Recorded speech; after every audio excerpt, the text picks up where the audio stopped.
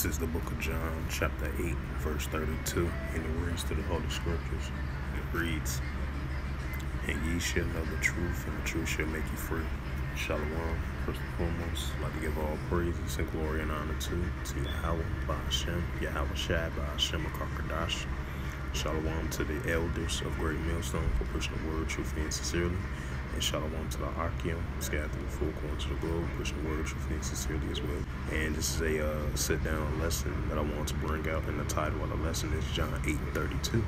Right, so this truth is making us free in the latter days, because we're coming back into who we actually really are, as the children of Israel, especially us so-called African Americans, which is from the tribe of Judah. We're coming back of us being the children of Israel, especially the northern kingdom and the southern kingdom. The tribes are coming back together in the latter days, especially Judah and Ephraim, the top tribes from the northern kingdom and the southern kingdom. But this is primarily focusing on the southern kingdom, which is the top tribe from the tribe of Judah, which is the so-called African Americans. We are from the tribe of Judah. We are the children of Israel.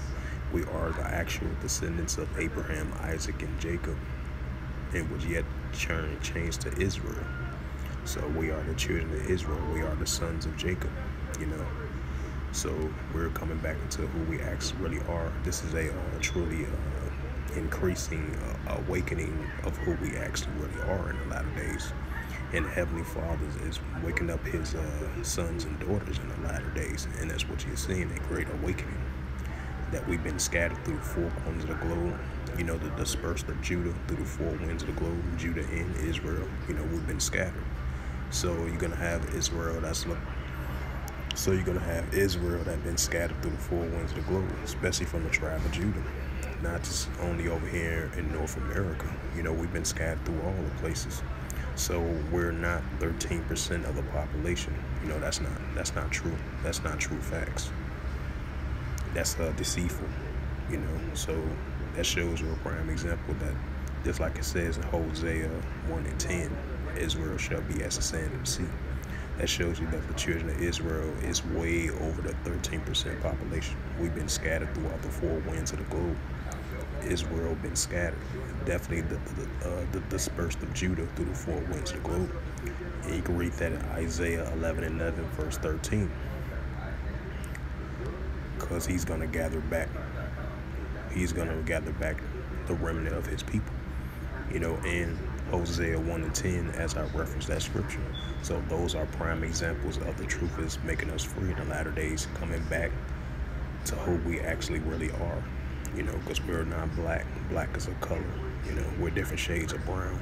To the lighter brown to the darker brown. We are different shades of brown. So that black that was labeled on us, we're not actual black. We're different shades of brown, to the lighter brown to the darker brown. So we are the children of Israel. We are the lost sheep of the house of Israel. So those are prime examples that I just mentioned as I brought out John 8:32, this is the title of the lesson.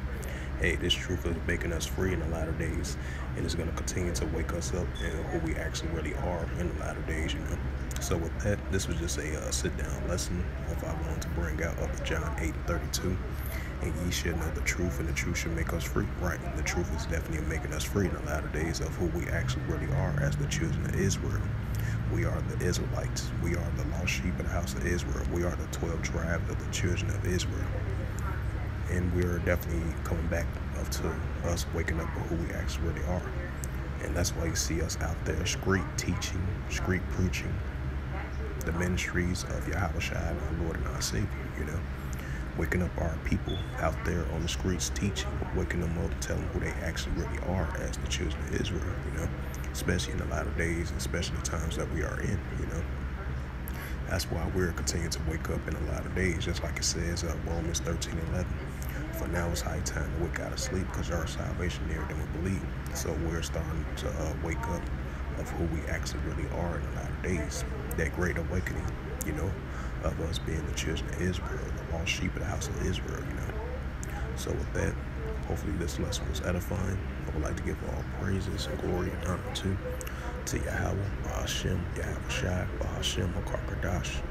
Shalom to the elders of Great Millstone for preaching the word, truthfully and sincerely. And shalom to the Akim, scattered through the four corners of the globe, preaching the word, truthfully and sincerely as well too. And until next time, I will say shalom.